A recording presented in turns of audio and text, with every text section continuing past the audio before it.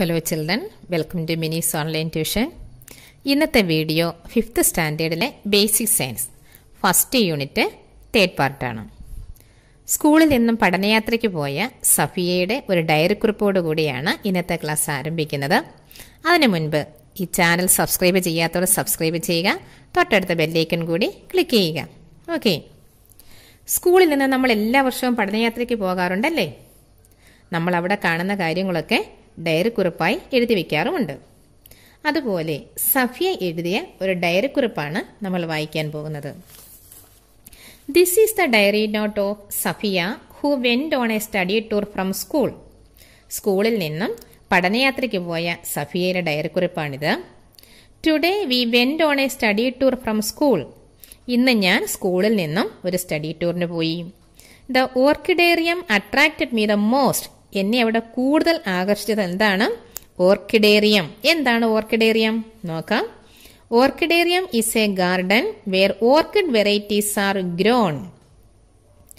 Orchid വിഭാഗത്തിൽപ്പെട്ട ചെടികൾ വളർത്തുന്ന ഉദ്യാനമാണ് ഓർക്കിഡേറിയം.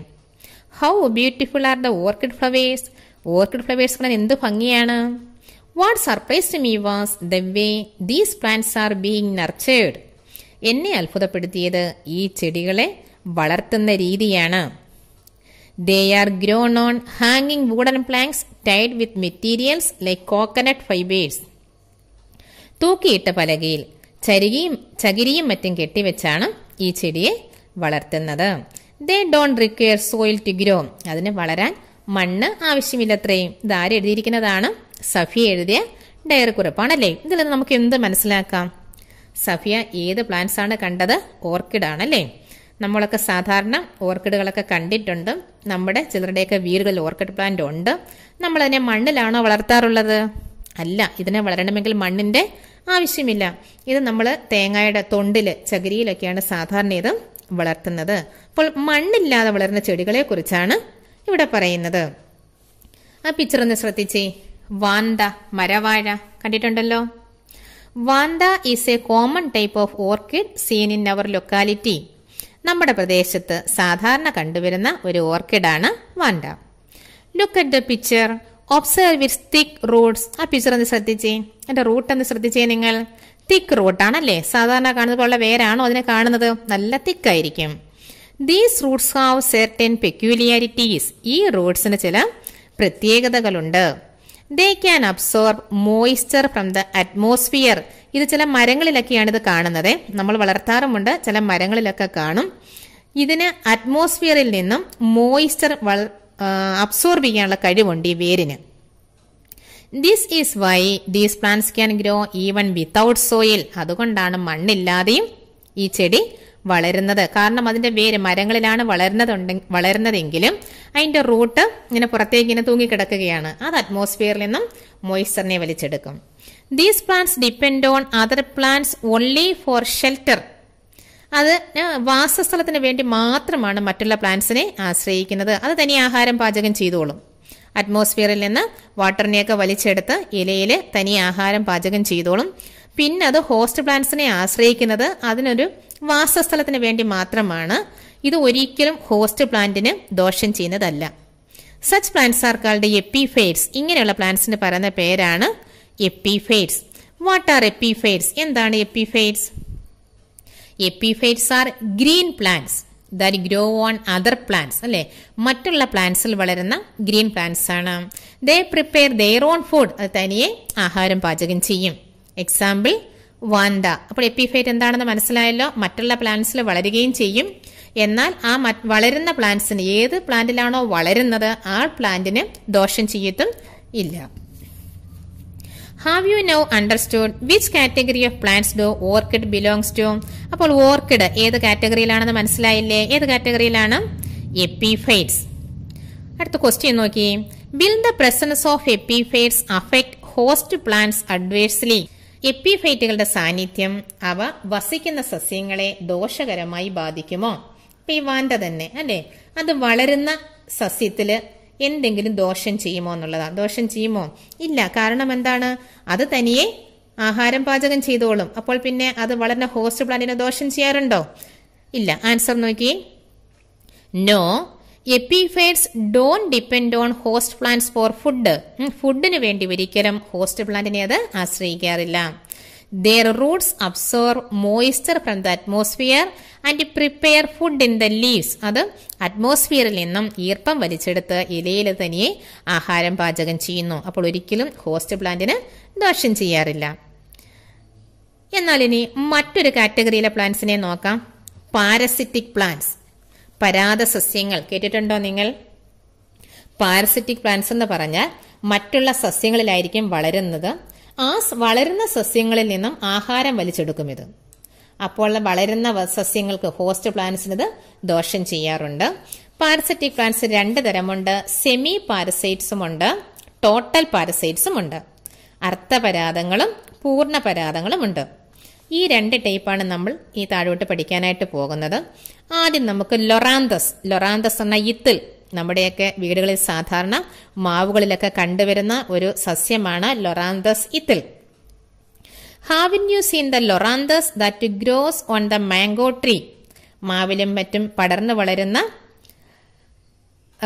വളരുന്ന ഇത്തിക്കണ്ണികൾ, അതാണ് ലൊറാന്തസ്. കണ്ടിട്ടുണ്ടല്ലോ. Is the growth of Loranthus on the mango tree beneficial? ഈ ലൊറാന്തസ് മാവിൽ വളരുന്നത് ഗുണകരമാണോ? മാവിന് എന്തെങ്കിലും പ്രയോജനമുണ്ടോ ലൊറാന്തസ് വളരുന്നത് കൊണ്ട്? ഒരിക്കലുമില്ല. നമുക്കറിയാം, ഈ ലൊറാന്തസ് ഇത്തിൽ വളരുന്ന മാവിന്റെ കമ്പുകൾ കുറച്ചുനാൾ കഴിയുമ്പോൾ എന്ത് ചെയ്യാറുണ്ടത്? ഉണങ്ങിപ്പോകാറുണ്ട്. കാരണം ഈ ലൊറാന്തസിന് ഇലകളും വേരുകളും ഒക്കെ ഉണ്ട്. എങ്കിൽ തന്നെയും അത് ആഹാരം പാചകം ചെയ്യുകയും ചെയ്യും. എന്നാൽ അതിനാവശ്യമായുള്ള ജലവും ലവണവും വലിച്ചെടുക്കുന്നത് ഈ ഹോസ്റ്റ് പ്ലാന്റിൽ നിന്നാണ്. അത് വളരുന്ന ആ പ്ലാന്റിൽ നിന്നാണ് ജലവും ലവണവും വലിച്ചെടുക്കുന്നത്. അതുകൊണ്ട് ആ host plant ഉണങ്ങിപ്പോകാറുണ്ട്. Even though Loranthus has leaves and roots, it's prepare food absorbing water and minerals from the host plant. അല്ലേ? ഇവയ്ക്ക് ഇലയും റൂട്ടും ഉണ്ടെങ്കിലും അത് ഫുഡ് വാട്ടറിനെയും മിനറൽസിനെയും ഈ ഹോസ്റ്റ് പ്ലാന്റിൽ നിന്ന് അബ്സോർബ് ചെയ്തിട്ടാണ് ഫുഡ് പ്രിപ്പയർ ചെയ്യുന്നത്. അപ്പോൾ ആ ഹോസ്റ്റ് പ്ലാന്റ്സ് ഉണങ്ങിപ്പോകാൻ സാധ്യതയുണ്ട്. അടുത്ത ഒരു പാരസിറ്റിക് പ്ലാന്റ്സ് ആണ് കസ്കട്ട, മൂടില്ലാത്താടി. കേട്ടിട്ടുണ്ടോ നിങ്ങൾ? കസ്കട്ട എന്ന് പറഞ്ഞ പ്ലാന്റിന് ഇലകളുമില്ല, റൂട്ട് വേരുമില്ല. എന്താണെന്ന് നോക്കാം. കസ്കട്ട is A light yellowish green climber which spreads over A plant. ഈ ചെടിയിൽ പറ്റിക്കിടക്കുന്ന ഒരു മഞ്ഞ കലർന്ന ഇളം പച്ച നിറമുള്ളൊരു വള്ളിയാണ് കസ്കട്ട എന്ന് പറയുന്നത്. നമ്മുടെ നൂഡിൽസ് പോലെയൊക്കെ ഇരിക്കും. വേരോ ഇലയോ ഒന്നുമില്ല. ഇത് മറ്റുള്ള പ്ലാന്റ്സിൽ ഇങ്ങനെ പടർന്നു കിടക്കും. ഇത് ആഹാരം പാചകം ചെയ്യത്തുമില്ല. കാരണം എന്താണ്? അതിന് ഇലയുമില്ല, റൂട്ടുമില്ല. പിന്നെ അതിന് ആഹാരം പാചകം ചെയ്യാൻ പറ്റുമോ? ഇല്ല. അത് ഏത് പ്ലാന്റിലാണോ വളരുന്നത് ആ പ്ലാന്റിൽ നമ്മൾ ആഹാരം കംപ്ലീറ്റ് ആയിട്ട് ഇതങ്ങ് വലിച്ചെടുക്കും. അപ്പോൾ ഈ കസ്കട്ട വളരുന്ന പ്ലാന്റ് തീർത്തും നശിച്ചു പോകും. Cuscata is a light yellowish green climber which spreads over a plant. Does this climber bring any harm to the host plant? The host plantന് എന്തെങ്കിലും ദോഷം വരുത്തുമോ? വരുത്തും അല്ലേ? കാരണം എന്താണ്? അത് കംപ്ലീറ്റ് ഫുഡും എവിടെ നിന്നാണ് വലിച്ചെടുക്കുന്നത്? അത് ഹോസ്റ്റ് പ്ലാന്റിൽ നിന്നാണ് വലിച്ചെടുക്കുന്നത്. Some plants absorb food from the plants on which they live. ഈ ചില പ്ലാന്റ്സുകൾ, നമ്മൾ ഈ പറഞ്ഞ കസ്കട്ടയ്ക്ക് ഇതിനകത്ത് വരുന്നതാണ്. അത് ഏത് പ്ലാന്റ്സിലാണോ വളരുന്നത് അതിൽ നിന്നുമാണ് ഫുഡിനെ അബ്സോർബ് ചെയ്യുന്നത്. They do not prepare food for themselves. തനിയെ ആഹാരം പാചകം ചെയ്യില്ല. ഏതാണ്? കസ്കട്ട. അതൊരു ടോട്ടൽ പാരസൈറ്റ് ആണല്ലേ. എന്നാൽ നമ്മൾ നേരത്തെ പറഞ്ഞ ലൊറാന്തസ് ആണെങ്കിലോ സെമി പാരസൈറ്റാ. അത് തനിയെ ആഹാരം പാചകം ചെയ്യും. വെള്ളവും വളവും മാത്രമേ ആ മരത്തിൽ നിന്ന് വലിച്ചെടുക്കാറുള്ളൂ. അടുത്തത് റഫ്ലേഷ്യ. നമുക്ക് പരിചയമുള്ളൊരു ഫ്ലവർ ആണല്ലേ. Largest flower in the world ആണ്. ഈ റഫ്ലേഷ്യയും ഈ കാറ്റഗറിയിൽ, പാരസൈറ്റിക് പ്ലാന്റ്സിന്റെ കാറ്റഗറിയിൽ ഉൾപ്പെടുന്നതാണ്. ഇനി ടോട്ടൽ പാരസൈറ്റ് എന്താണ്, സെമി പാരസൈറ്റ് എന്താണെന്ന് നോക്കാം. Plants that absorb water and minerals from the host plant and prepare their own food with the help of their leaves R known as semi parasites. ആതിഥേയ സസ്യങ്ങളിൽ നിന്നും, ആതിഥേയ സസ്യങ്ങൾ എന്ന് പറഞ്ഞാൽ ഹോസ്റ്റ് പ്ലാന്റ്, ഏത് പ്ലാന്റിലാണോ വളരുന്നത് ആ പ്ലാന്റ്, അതിൽ നിന്നും ജലവും ലവണവും വലിച്ചെടുത്ത് ഇലകളുടെ സഹായത്തോടെ സ്വന്തമായി ആഹാരം നിർമ്മിക്കുന്ന സസ്യങ്ങളാണ് സെമി പാരസൈറ്റ്സ്, ലൊറാന്തസ്, ഇത്തൾ. അടുത്ത total parasite. Plants that absorb food directly from the host plants R total parasites. ആദ്യത്തെ സസ്യങ്ങൾ നിർമ്മിച്ച ആഹാരം നേരിട്ടങ്ങ് വലിച്ചെടുക്കുകയാണ് അല്ലേ? അതാണ് total parasite. Example കസ്കട്ട, മൂടില്ലാത്താളി. Both semi parasites and total parasites Ham the host plants. ഈ രണ്ടും സെമി പാരസൈറ്റ്സും ടോട്ടൽ പാരസൈറ്റ്സും ഹോസ്റ്റ് പ്ലാന്റിന് ദോഷം ചെയ്യുന്നവയാണ് അല്ലേ? ഇനി മറ്റൊരു തരം പ്ലാന്റ്സിനെ നോക്കാം. ഫ്രം ഡീകമ്പോസ്ഡ് റിമെയിൻസ്, ജീർണാവശിഷ്ടങ്ങളിൽ നിന്നും അഴുകിയ വസ്തുക്കളിൽ നിന്നും ആഹാരം വലിച്ചെടുത്ത് വളരുന്ന പ്ലാന്റ്സ് ഏതാണെന്ന് നോക്കാം. Look at the plants in the picture. പിക്ചറിൽ രണ്ട് പ്ലാന്റ്സ് വന്നിരിക്കുന്നത് ശ്രദ്ധിച്ച് എന്തൊക്കെയാണ്? Neottia, Monotropa. These plants grow absorbing nutrients from decomposed matter. Such plants R known as saprophytes. ജീർണ അവശിഷ്ടങ്ങളിൽ നിന്ന് എന്ന് വെച്ചാൽ അഴുകിക്കിടക്കുന്ന വസ്തുക്കളിൽ നിന്നല്ലേ പോഷക ഘടകങ്ങൾ ആഗിരണം ചെയ്ത് വളരുന്ന പ്ലാന്റ്സ് ആണ് സാപ്രോഫൈറ്റ്സ്. എന്ന് പറയുന്ന പേരെന്താണ്? സാപ്രോഫൈറ്റ്സ്. മലയാളത്തിൽ ശവോപജീവികൾ എന്ന് പറയും. Are you not familiar with ഫംഗേ? ഫംഗേ, പൂപ്പൽ അല്ലേ? പൂപ്പലുകൾ നിങ്ങൾക്ക് പരിചിതമാണല്ലോ. Where do ഫംഗേ grow? ഈ ഫംഗസ് സാധാരണ എവിടെയാണ് വളരുന്നത്? ഫംഗസ് എവിടെയാണ് കാണുന്നത്? സാധാരണ നമ്മൾ അച്ചാറൊക്കെ ഇട്ട് വെച്ചിരുന്നാൽ കുറച്ച് ദിവസം കഴിയുമ്പോൾ അച്ചാറിന്റെ മുകളിൽ ഇങ്ങനെ പൂപ്പൽ പറ്റിയിരിക്കുന്നത് കാണാം അല്ലേ? ഇല്ലെങ്കിൽ ബ്രെഡൊക്കെ നമ്മൾ പുറത്തൊക്കെ വെച്ചിരുന്ന് കുറച്ച് ദിവസം കഴിഞ്ഞിരുന്നാൽ അതിനകത്തും ഫംഗേ, പൂപ്പൽ വളർന്ന് നമുക്ക് കാണാൻ പറ്റും. Try this activity. ഈ ഒരു പ്രവർത്തനം നമുക്കൊന്ന് ചെയ്തു നോക്കാം. Soak A piece of bread in water and keep it aside. ഒരു കഷ്ണം ബ്രെഡ് എടുക്കുക, എന്നിട്ട് കുറച്ച് വെള്ളം നനച്ച് വെക്കുക. Observe it through A hand lens after 2 days. 2 ദിവസം കഴിഞ്ഞതിന് ശേഷം ഹാൻഡ് ലെൻസ് ഉപയോഗിച്ച് നോക്കുക. സാധാരണ നമ്മൾ നോക്കിയാൽ എന്താ കാണുന്നേ? പൂപ്പല് അല്ലെ, പൂത്തിരിക്കുന്നതായിട്ട് കാണാൻ പറ്റും. എന്നാൽ ഹാൻഡ് ലെൻസ് ഉപയോഗിച്ച് നോക്കിയാലോ? ആ പിക്ചർ നോക്കി, ബ്രെഡ് മോൾഡ് കണ്ടോ? റൊട്ടിയിലെ പൂപ്പൽ കണ്ടോ? അത് ഹാൻഡ് ലെൻസ് ഉപയോഗിച്ച് നോക്കുമ്പോൾ കണ്ടോ, ഒരു പ്ലാന്റ്സിനെ പോലെ ഇങ്ങനെ വളർന്നു നിൽക്കുന്നതായിട്ട് നമുക്ക് കാണാനായിട്ട് പറ്റും. നമുക്കല്ലാതെ നോക്കിയാൽ പൂത്തിരിക്കുന്നതായിട്ടേ കാണാൻ പറ്റുള്ളൂ. In your science diary draw what you have observed. ഈ കണ്ടത് നിങ്ങൾ നിങ്ങളുടെ ഡയറിയിൽ വരയ്ക്കുക. ഈ ബ്രെഡ് മോൾഡ് ഈ പടവങ്ങ് വരച്ചാൽ മതിയേ. ഫംഗേ growing on bread, pickle etcetera are saprophytes. ബ്രെഡിലും pickle, അച്ചാറിലും ഒക്കെ കാണുന്ന ഫംഗസ് ആണ് saprophytes, ശവോപജീവികൾ. ഫംഗേ D not belong to the group of plants. ഫംഗേ പ്ലാന്റ്സിന്റെ ഗ്രൂപ്പിൽ ഉൾപ്പെടുന്നില്ല. അടുത്തത് മഷ്റൂം, കൂൺ. കണ്ടിട്ടുണ്ടല്ലോ, കൂണ് കണ്ടിട്ടില്ലേ അല്ലേ? കൂണിന് എന്ത് കളറാണ്? പച്ച നിറമാണോ ഉള്ളത്? അല്ല, വെള്ള നിറത്തിലാണ് കാണുന്നത് അല്ലേ? അപ്പോൾ കൂണിന് എന്തുകൊണ്ടാണ് പച്ച നിറം ഇല്ലാത്തത്? അതിനകത്ത് ഹരിതകം, ക്ലോറോഫിൽ ഇല്ല. ക്ലോറോഫിൽ ഇല്ലെങ്കിൽ പിന്നെ ഇതിന് ആഹാരം പാചകം ചെയ്യാൻ പറ്റുമോ? ഒരിക്കലും ഇല്ല അല്ലേ? Mushrooms popping up like umbrellas R A familiar site. കുട പോലെ മുളച്ചു പൊന്തുന്ന കൂണുകൾ നമുക്ക് സുപരിചിതമാണല്ലേ? They also belong to the group of fungi. അതും ഏത് ഗ്രൂപ്പിൽ പെടുന്നതാണ്? ഫംഗേ ഗ്രൂപ്പിൽ പെടുന്നതാണ് ഈ mushroom. Where are mushrooms found? Mushroom, കൂണുകൾ സാധാരണ എവിടെയാണ് കാണുന്നത്? ഈ മരങ്ങളുടെയൊക്കെ അഴുകിയ തടികളിലൊക്കെ കൂണ് പിടിച്ച് നിൽക്കുന്നത് കാണാം അല്ലേ? പിന്നെ ചില കൂണുകൾ മണ്ണിലും കാണാൻ പറ്റും. 2 തരം കൂണുകളുണ്ട്. നമുക്ക് എഡിബിൾ, ഭക്ഷ്യയോഗ്യമായ കൂണുകളുണ്ട്. പോയിസണസ് കൂൺ അല്ലേ, വിഷമുള്ള കൂണുകളുമുണ്ട്. വേർ ആർ മഷ്റൂംസ് ആണ് കാണുന്നത്? Mushrooms growing on rotting tree trunks. അഴുകിയ മരങ്ങളുടെ അഴുകിയ തടികളിലും. Some appear in the soil. ചിലത് മണ്ണിലും കാണാറുണ്ടല്ലേ? Do they differ in colour, size etcetera. കളറിലും സൈസിലും ഡിഫറെന്റ് ആണോ? യെസ്, അതെ, ഡിഫറെന്റ് ആണല്ലേ? We have been discussing some of the plants that depend on other plants for food and shelter. ആഹാരത്തിനും വാസസ്ഥലത്തിനും വേണ്ടി മറ്റ് സസ്യങ്ങളെ ആശ്രയിക്കുന്ന സസ്യങ്ങളെ കുറിച്ചാണ് നാം ഇതുവരെയും ചർച്ച ചെയ്തതല്ലേ? ആഹാരത്തിനും വാസസ്ഥലത്തിനും വേണ്ടി മറ്റുള്ള സസ്യങ്ങളെ ആശ്രയിക്കുക. ഏതൊക്കെയാണ്? ആദ്യം നമ്മൾ എപ്പിഫൈറ്റ്സ് പഠിച്ചു, പിന്നെ പാരസൈറ്റിക് പ്ലാന്റ്സ് പഠിച്ചു അല്ലേ? പിന്നെ decomposed remains, Neottia, Monotropa, mushroom, ഇതിനെക്കുറിച്ച് പഠിച്ചു. ഇനി നോക്കി, what about the pepper wine that gross on other plants? Why does it do so?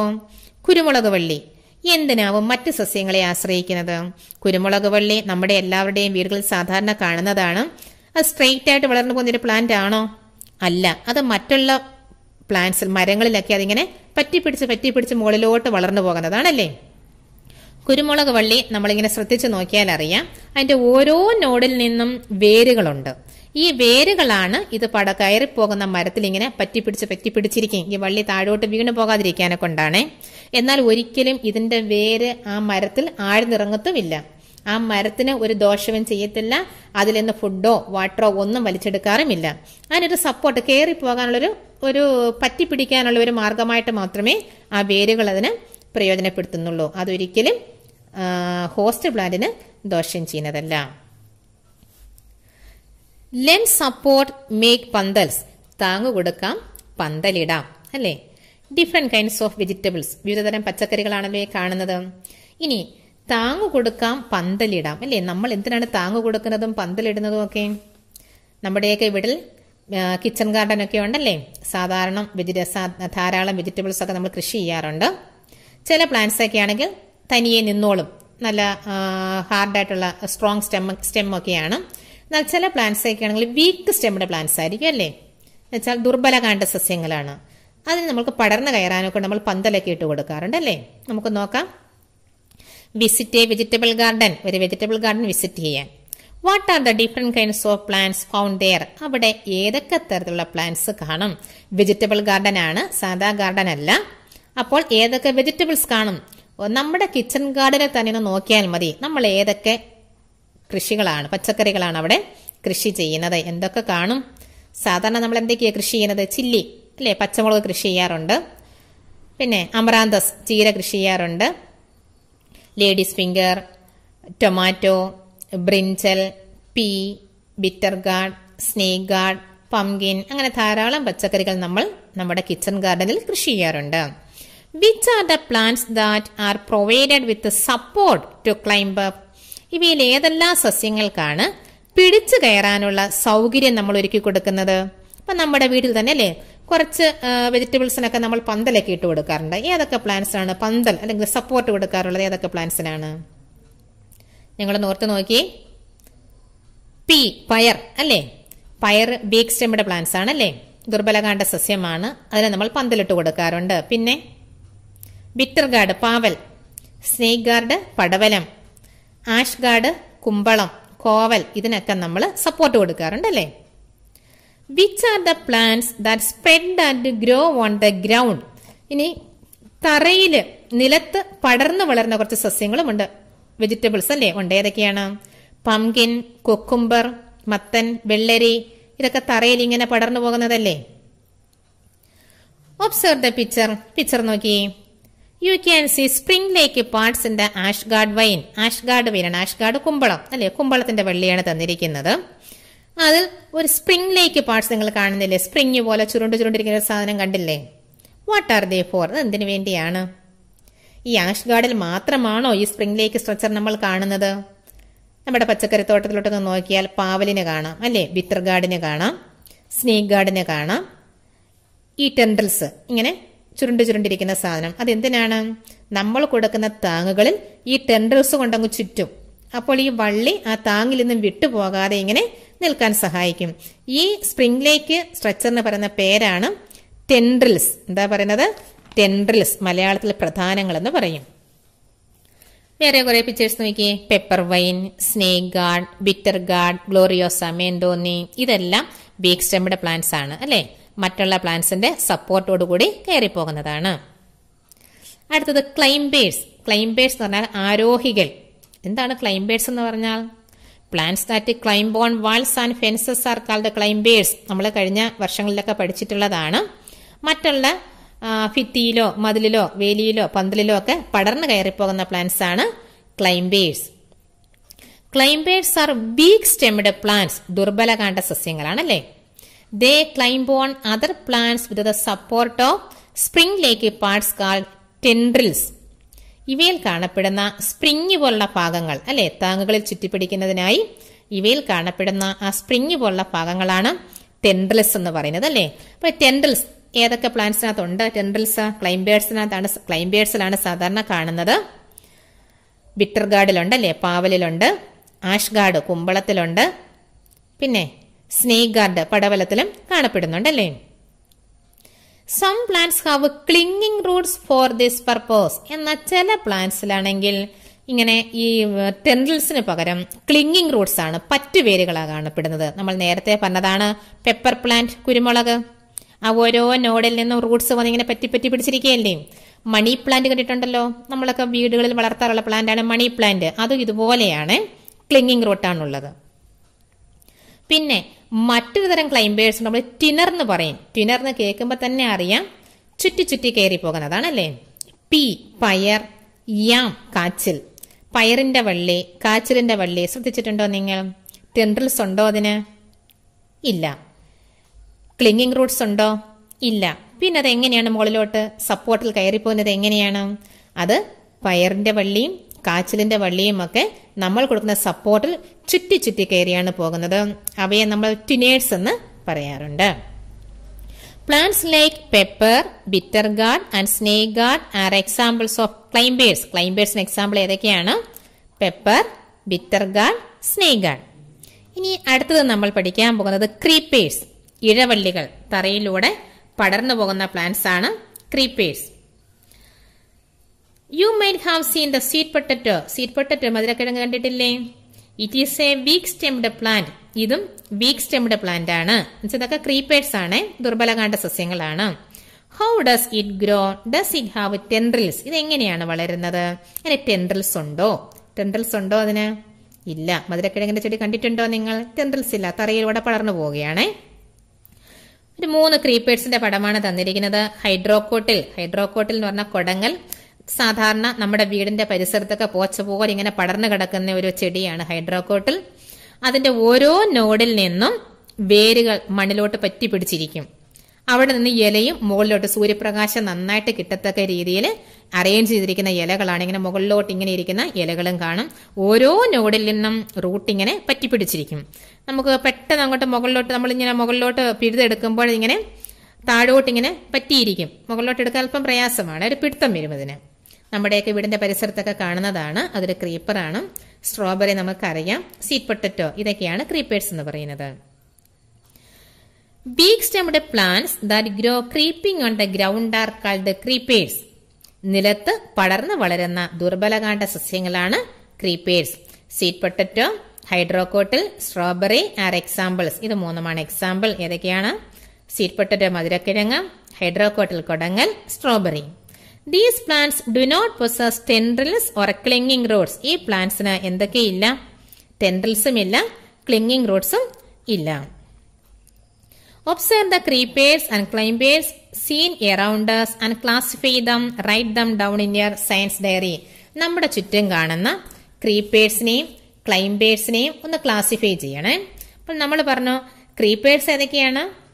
Sweet potato, ഹൈഡ്രോകോട്ടിൽ, strawberry. പിന്നെ നമ്മൾ വെജിറ്റബിൾ ഗാർഡനിൽ 2 കണ്ടിരുന്നു. ഏതൊക്കെയാണ്? കുക്കുംബർ, പംകിൻ അല്ലേ. ഇനി ക്ലൈംബേഴ്സ്, 3 തരം ക്ലൈംബേഴ്സ് ആണ് നമ്മൾ പറഞ്ഞത് അല്ലേ. ഏതൊക്കെയാണ്? ഒന്ന് ടെൻഡ്രിൽ ക്ലൈംബേഴ്സ്. ടെൻഡ്രിൽസ് ഉള്ള ക്ലൈംബേഴ്സ് ഏതൊക്കെയാണ്? Bitter guard, snake guard, ash guard, പാവൽ, പടവലം, കുമ്പളം. ടിനേഴ്സ് നമ്മൾ പറഞ്ഞേതാ? മറ്റുള്ള പ്ലാന്റ്സ് ചുറ്റി കയറി പോകുമല്ലോ. ദേ കോയിൽസ് റൗണ്ട് സപ്പോർട്ട്. സപ്പോർട്ടിൽ കോയിൽ ചെയ്ത് പോവുക, ചുറ്റി ചുറ്റി പോവുക. ഏതൊക്കെയാണ്? എക്സാമ്പിൾ പി പയർ, യാം കാച്ചിൽ. പിന്നീട് ക്ലിങ്ങിങ് റൂട്ട്സ് ഉള്ള 2 പ്ലാന്റ്സ് നമ്മൾ പഠിച്ചു. ഏതൊക്കെയാണ്? Pepper plant, money plant. ഇങ്ങനെ 3 തരം ക്ലൈംബേഴ്സ് ആണ് കാണുന്നത്.